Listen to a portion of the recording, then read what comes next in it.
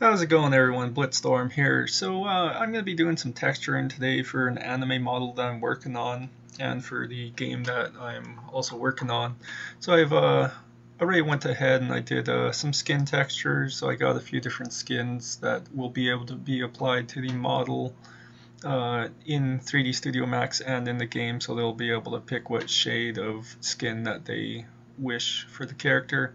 But something I've been working on right now is the eyes. And how I did these is I did them in Paint. Yeah, Paint. Not Paint.net, just the regular Paint. I'll just open it up and show you guys. So as you see, I have a few different models of the green eyes. So I got the plain, so just with this going all the way out. So I just did a couple circles. I made sure that it was on this, and this is 256 by 256. So I just made a circle of the green. So I chose the green that I liked. I had to customize them. So I did that, made a circle, and then I did another ring. I'm not going to save this, I'm actually going to delete that. Then I chose a lighter shade, and I did that for the second, and then I did the same shade as the outside for the pupil here. And all I did for that is go white, did a circle, did a small circle inside with a different size, and then for that one I went and chose the bigger size and did that. You can do them in different spots. As you can see here, I did one on this side, one on the bottom. I did one on the bottom here, one on the bottom. And for these ones, all I did was I took the line tool and I just did kind of a teardrop. So once you save it, don't close this, keep it open, do all your eyes at once. I will be doing more eye styles later on, but I'm just doing the shading and testing these ones that I've done.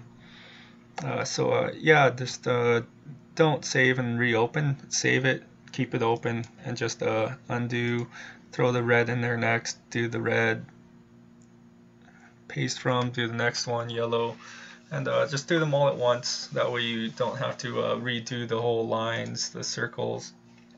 So what I'm going to talk about, because I haven't really did a video on Paint.net, and I kind of downloaded that one with you guys there. So let's get into that a little bit here. So I'm going to be doing shaders. So what I did was I went and created my own shader here. How I did that was I went in, let's see if I still have it open. Yeah, I do. So I went in to Paint with one of these, so I hit edit it, and all I did was I took the black with the brush and I just brushed kind of a loop there, and I threw this in Paint.net here. So I'm going to open it, I'm not going to add a layer, and then what I did was I just used the magic wand here, tolerance 50, and then if you hold curl, CTRL, you can delete that. So now you got that, but you don't want it as dark, because it will just black it out like this when you add on to the layer. So if you go to this little properties down here, you can actually turn the shade to how you want it, and I'm at 80 right now. And then once you save it, say you save it at 80, then if you save it as a PNG, which is what the other one is that I have in here saved as, you don't need to redo the properties. It'll actually just go over. So I'm not sure where, okay, there it is. Just making sure I didn't erase it when I brought it out. So yeah, so once you save it as a PNG, it won't flatten the map. It'll be like this, and then you still have the PNG file. So what I'm going to do is I'm just going to not save this. So once I made the shader there, all I have to do is say, okay, I'm going to be doing this one next. So I'm just going to drag and drop this one in and open it. So it's going to be the background layer. So now this is my shader that I made. I'm just going to delete this one there. This is the one that we just made with the 80%. So I'm going to add layer this time, and it's going to add it on, and it's going to be as faded, so it's 80% faded, and that's going to give us the kind of the shadows under the eye. I don't really want to show what I'm working on at the moment because it's not done yet. But yeah, it'll give this shadow. So I'm going to save this here. This is the left eye. I named them left for left, R for right, S for shaded. And so I kept the normal one, and I'm saving the additional ones after, just in case I want to go back and actually do some stuff on the original ones. Without the shade, I can. You always want to save backups. So what I'm going to do is I'm just going to unclick this. So there we go. I'm going to now save this one as a JPEG. So I'm going to go to where this is saved, JPEG, and it's blue for, and I'm going to actually put S for shaded, and that way I can keep the original one. And this is the left eye. Now I'm going to show you how to do the flipping and making the right eye here, because there is a little trick to it. So I'm going to flatten it. So flatten. There we go.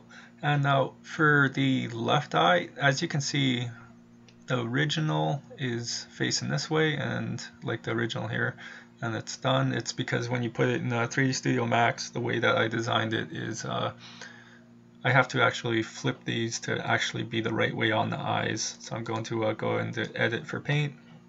I'm actually going to flip it this way. I'm actually going to save it because this is the shaded, and I'm actually going to then flip it this way, and now this is the right eye, and I'm going to save as and JPEG, and I'm just going to put right for right, and there you go, you got both eyes. You don't have to design them both in Paint here at the beginning. You can just do one and then just flip it like this and save, and there you go, you got both eyes there. Like I plan on doing hearts maybe, or stars, 2 different eyes, cat eyes, vampire eyes, tons of different stuff, like white rings around, crazy eyes, so like a serial stalker. Now I'm just going to be doing tons of these for today. Hey everyone, so yeah, I just kind of went through and I finished, and I moved a couple, like the left to right like I was doing, but I actually have to redo the right, kind of. I just need to do one. So what I mean is, so I'm going through these now, and I'm actually, where the shader hit, I'm actually re-whitening the white. So this is going to be the next one here that I'm going to be doing, I believe. Yeah, this is the one. So I'm going to go ahead and just edit that. And what I'm doing is zooming in here, and make sure I have the white selected, make sure I have the biggest one selected for here, and I'm going to just go ahead and outline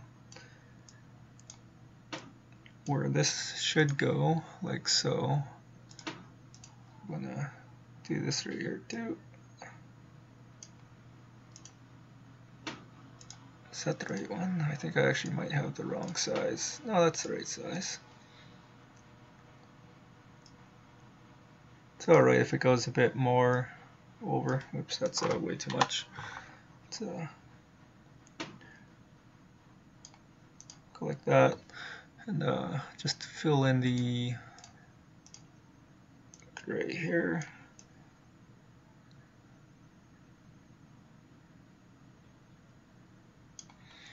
Then go ahead and shrink it back down. File, save it. File, save. Oh, whoops. File, save as JPEG, and then I just need to save this as the right side and replace it. Yes. So that's kind of what I'm doing at the moment, just re-whitening the parts that need to be re-white. And then these eyes are going to be done, and that's quite a bit of eyes. So this is one set right here, one set right here, one set right here, so on. So later on, when I got more time, because this is taking up quite a bit of time to do all these, I'm actually going to do cat eyes, so like a black or a purple or maybe or something. Not too sure how I'm going to do it. I got to look up some references. So I'm going to do cat eyes, maybe some hearts, maybe a mix. I'm also going to mix it up. So like for this mixed here, one will be here, then one will be blue, or the outside might be brown or something, like you know, those animes that have 2 different eye sets. So I'm going to do something like that. I'm going to do different other ones. I'm going to do maybe white rings, like I said before, and just different things, maybe rainbowed. But I plan on adding. There's going to be probably 250 different eye sets that you'll be able to do in my game once it's fully done, but not all at once. Once the game comes out, then it's going to be 60 at first, different eye sets that you can choose from, and then every update or every uh, new, not expansion, every new episode, I guess you can say, will be adding on maybe 10 different eye textures. Same with hair. I'll have so many to choose from, and then so many colors you can choose from. Same with these, I'm going to add more colors in, so there will be more of a darker gray maybe, or something like that. Maybe a more pinkish than this red. And yeah, there's different shades also. And yeah, every episode will be added on new content, new clothing, all that other good stuff. But yeah, once I'm done this, I'll get started with the hair. So I'll see you guys in a bit.